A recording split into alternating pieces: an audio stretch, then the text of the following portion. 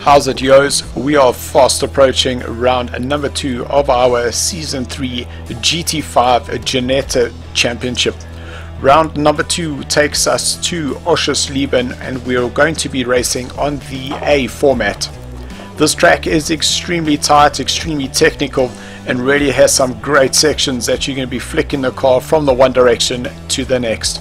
You're currently watching a speeded up version of the fastest lap I'd been able to do to date, but once I had stuck it into the editing software, realized that there wasn't any car noise, and unfortunately that just won't cut it. Then you see I will cross the line and do a 1 minute 39.6. So with that lap out of the way, it's time to do it again, and we pick up the action here, coming into the last corner, tightening up, getting the power on nice and early, down the start finish, moving over to the right hand side, getting your line ready to be on the outside. What I'm looking for is just before the 150 mark, there's a little road there. As you end that road, hard on the brakes, trying to brake in the straight line down to first, letting the car float. As you go past those blue barrels on the right hand side was when I was putting the power on, keeping that power on throughout the entire duration of the exit of the corner.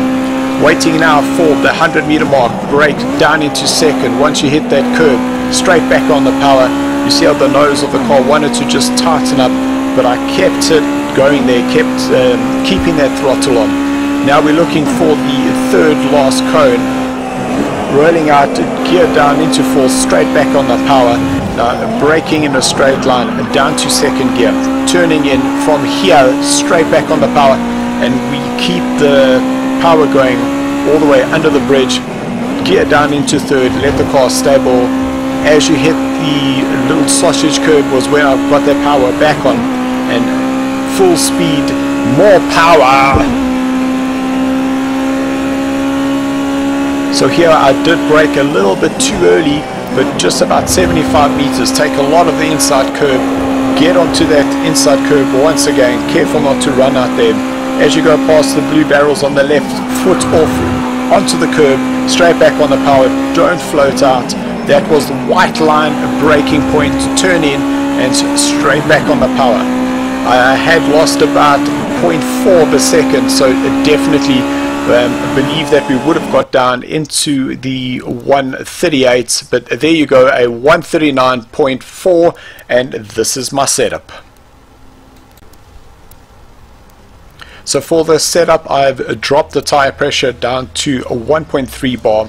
It is quite important here to keep the tires cool, because you'll find that you'll be able to do 2 to 3 laps pretty quickly, and then the tires will start overheating, so you will need to just come off that power and just allow those tires to cool down ever so slightly.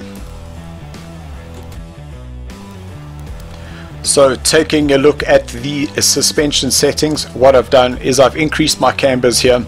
I know that the lower cambers will help with the heating, but I wanted to get more grip because this car is going to be thrown from one side to the next. Once that car is leaning onto the other tire, you want that grip to be there.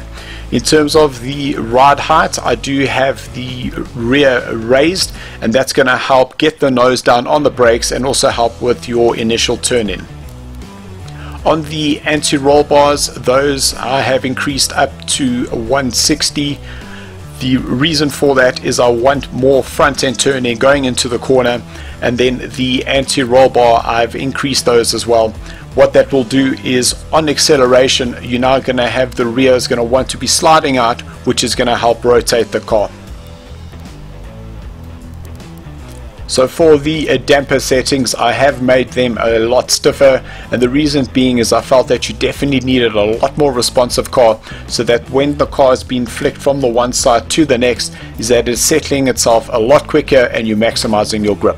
So your slow bumps on the front are 8,800, slow rebound in the front is 8,850, and then for the rears, a slow bump is 7,300 with a slow rebound of 10,250. Then I've also just increased the bump transition slightly. For the front is on 600 and the bump transition on the rear is 535. And finally, the rebound transition on the front is 495, and on the rear the rebound transition is a 605, and those are both negative. And finally, don't forget to increase your ratios to the highest gear ratio. This is going to give you the best acceleration coming out the corners, which is what you need. So thanks very much, guys. I hope you enjoyed watching that. If you did, give us a like, and please let me know how the setup works for you.